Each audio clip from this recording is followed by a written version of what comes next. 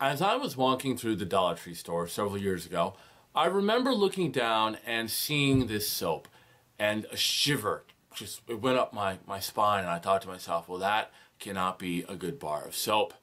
At long last, I have finally reviewed it. Here it is. It is Pears Transparent Glycerin Bar Soap. This is a 3.5 ounce bar, and this is imported from India. Here's the package. The packaging does look quite nice, I will give them that.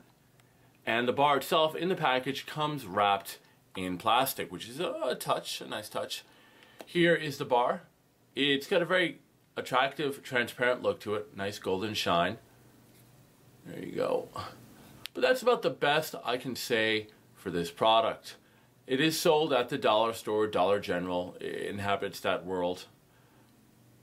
When I got this out of its package, I immediately knew I did not like the aroma. It's a mild scented soap, which is great because it's going to get it right off your body as soon as you get out of the shower. It is a mixture of aromas. It's a medicinal smell along with like a hot candy. And considering this comes from India, I think it would play well over there. But that aroma just doesn't translate here in the United States. After 3 days, I stopped hating the smell and was better able to tolerate it, but I cannot say that I like it.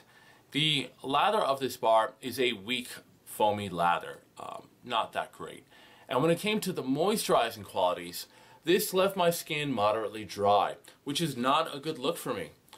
My intuition was correct. This is not a great bar soap. In fact, it's one to be avoided. I do not like it, and I don't think most people will like it either. Well, thank you for joining me today, and I will see you next time.